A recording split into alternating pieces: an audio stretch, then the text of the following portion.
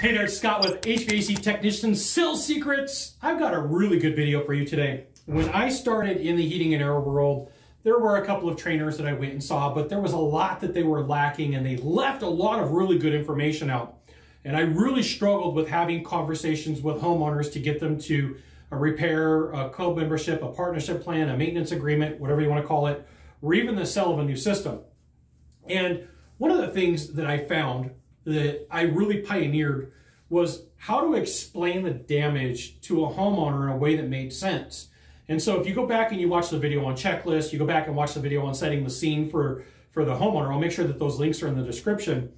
If you explain damage in the order of the operation that equipment works in, you don't leave anything out, okay? And so there's people that call me and say, hey, Scott, I really need you to help me with my linear business problem. So I have the ability, the skills, the talents to take a problem right here from the starting line and move it all the way over to the finish. That's like one of my hidden talents, is that linear process of thinking.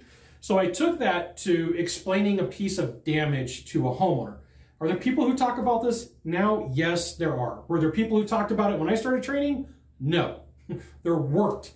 And so what I want you to start thinking of is when you're talking with a homeowner and you're explaining to them, like maybe they got a problem with a fan motor on the outside unit.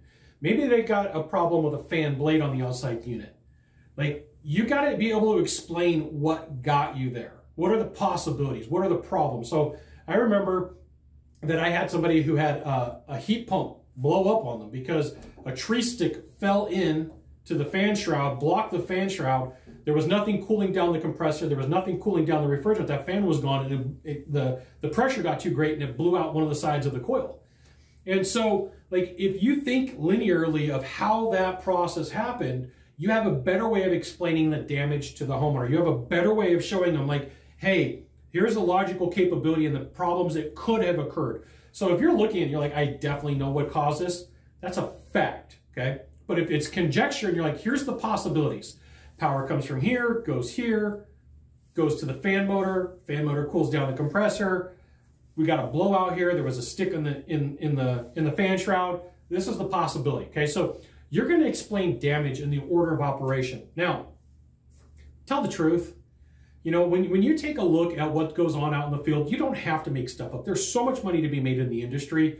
Don't make stuff up. And if you don't know, don't say it's a fact, okay? And so, like, there's times where I ride with technicians and they want to show off and they want to set the lead. They want to sell the part. They want to sell the piece. They want to sell the membership or the plan. And what happens is when you stop telling the truth, you have body language elements, you have vocal pitch and tone that change. And so there's a congruency from the time that you get to the door and you're like, hey, I'm Scott with XYZ Company, is where I'm parked, okay. And then you go through your door approach, however you do it, okay. That person's paying attention to your process. They're getting your pattern down. They're getting your dance down. So then, like, now they're 45 minutes later, an hour later out at the equipment with you, and your tone changes and your speed of conversation changes and you're a completely different person. In their mind, they're like, there's something wrong here. I don't know what it is, but I'm just going to tell you no, or I want to think about it, okay? So the cool thing about explaining damage in order of operation is you don't miss any parts or pieces. You don't miss things that are going on in the piece of equipment. Like, oh, I forgot to tell you, you got a bad contactor. Well, like, if you're explaining order and the damage of operations, like, and you're using your checklist, you're knowing that the contactor comes in front of the capacitor. So, like, absolutely, you have to explain that the contactor is severely pitted and burned, you know, or you have some voltage drop across the low side. The 24 volts isn't getting 24 volts, it's getting 18 for whatever reason. The terminals are going bad. There's some issues, okay? But if you have that ability to explain damage in order of operations, it makes way more sense for the buyer. Now, this is why you want to go to HVACTechSecrets.com and sign up for my email list, right? Name, phone number, name, email address, phone number. Those three things will get you inside. And I will shoot you over training that I'm not going to put public. I don't have to put everything out public. Got a lot of technician training, but I'm not going to put all of it out public. The other thing is it's going to link to a Facebook group. Yes, a Facebook group, right? For like-minded technicians just like you.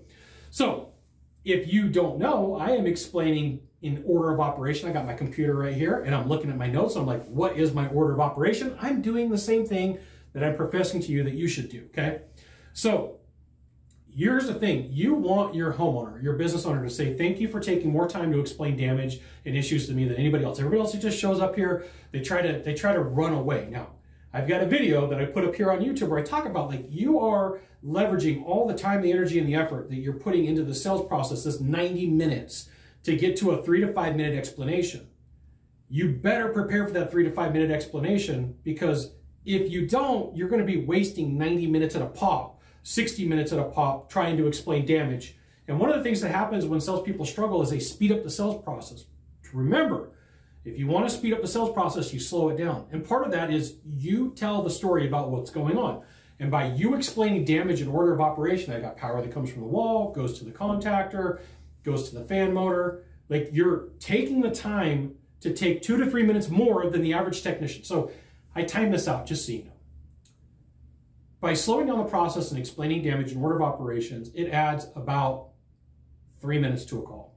But the 3 minutes is going to net you a part repair, a partnership plan, a maintenance plan, or a club membership, whatever you want to call it, or even setting a lead for a new system. By 3 minutes. 180 seconds, that's it. So I timed this. I rode with a lot of technicians. Slow down the process. Have a conversation with people. Explain what's going on. And you know, you want people to come back to you and say, thank you for taking more time than anybody else. Thank you for explaining the damage. Thank you for making it really easy for me to follow. There you go. You got this. We'll see you soon.